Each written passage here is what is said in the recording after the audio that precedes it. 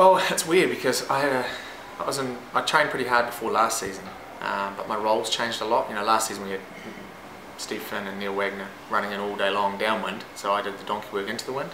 And this, you know, wickets around New Zealand are pretty flat now. So I think in first class cricket last year I averaged 30 with the ball, doing a tough job, and this year I've had the not so tough job of being the wicket taker. So you know, I get to choose which end I want to bowl from, and I'll probably bowl more overs. And I guess the confidence that comes with taking wickets. You know, cricket's a simple game. You put the ball in the right areas long enough and you'll get wickets. So. Also, our culture's really healthy. Great bunch of guys we play together. You know, we've got a squad of probably 16 guys who can do the job, and I think it's really nice to walk on the park having confidence in your teammates that if there's a tough situation, either you'll stand up or they'll stand up. And I think, you know, when you get on a winning roll, we've lost two games out of 20, so you get on that roll and it's a good feeling. Yeah, perfect timing for me. I think when I came back from injury was when 2020 started, so it allowed me to build back into bowling. But also, you know, you go out there and you can change a game in 2 or 3 overs with a bat, and I enjoy that. I enjoy trying to hit the ball a long way, so probably came at the right time for me. I still wish I was a little bit younger, but to make the most of it. But yeah, I love it. It's action-packed, and you're always out there. You're always in the action, whether you're batting or bowling. And as I said, it gives you an opportunity to win the game for your team, which I think most people play the game to be part of winning sides, but also contribute to that. I was very raw. Just ran in and tried to bowl as fast as I possibly could. I think getting injured was probably the best thing that ever happened to me, because you realise that cricket isn't everything for you, and it makes you a better person. And I also think it made me a lot better cricketer as well, because you know, instead of just running in and bowling as fast as I could with no real variations, I'm probably a lot more accurate now and a lot more variation. So, and it also made me work on my batting as well. So, much better cricketer now. You know, the NatWest series with Chris Cairns, he helped me a lot. He actually worked hard with me basically on my confidence. You know, he just said to me, every time you want to do something, do it, otherwise you're going backwards as a cricketer. So the NatWest series we won in England and won the final at Lords is one of my highlights of my career. But also, like, I developed as a player during that series because of him. You know, there were times in the series where I bowled Flintoff, or you know, big names like Brian Lara, and Kenzie was always there for me. So yeah, that's probably the start of when I realised I was good enough. I'd say probably an 8 or a 9.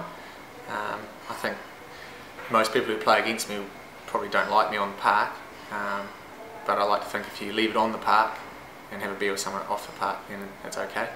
I don't think I go over the line too often, but yeah, there's no point in playing cricket if you're not playing to win.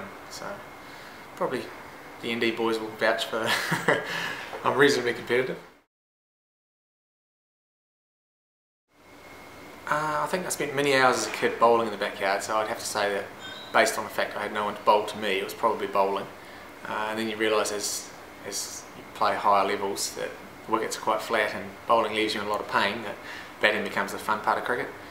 And I think that's still certainly the reason I enjoy cricket now, because you get a chance to pay back what other batters do to you. So I'm not very innovative. I'm not Pete McGlashan-like. I certainly don't rely on sweeping the ball. But I think these days, you know, you can change where you stand in the crease to also be innovative. As a bowler, like, you know what guys are trying to do when you bat. So yeah, I think it definitely helps being a bowler in that level, because you sort of know what they're thinking, what's coming. Yeah, batting's certainly the most fun part of cricket for me. I think for a few years I've been trying to get a first class 100. Didn't quite get there this year against CD. We played them at Nelson Park, and Adam Milne bowled a brilliant spell. He tore us apart in the first innings.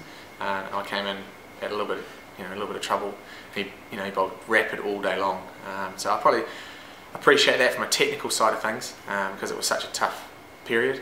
But probably my favourite innings was quite recent in the 2020 final. Not because I didn't get a lot of runs, but just we'd been, I think, the best team all year and didn't deserve to come off second best on the day.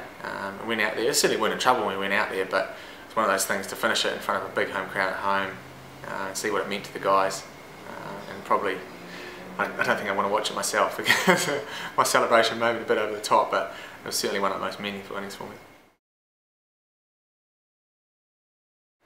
Yorker's probably the most effective ball, but these days guys are so good, and I know myself, you know, someone who has to bat at the end, that if you miss by any amount these days, you disappear, and the grounds we play on in New Zealand are so small that you have to have a wide range of deliveries. So I don't think I have a favourite as such, because you have to try and master them all. I think my role generally through the middle is to try and keep the batter guessing, so I have to try and mix my variations up a lot. I enjoy the back of the hand slow ball simply because it is such a hard ball to bowl. And again, Kenzie helped me out there. You know, when I first started bowling it, I'd get it right 1 out of 10 times. And he would just say to me, mate, you've got to bowl that 30 times in next session until you get to the point where you know where it's going to land. So that's my favourite ball, because it is so hard to master, and as a batter with the seam coming out straight, it's quite hard to pick.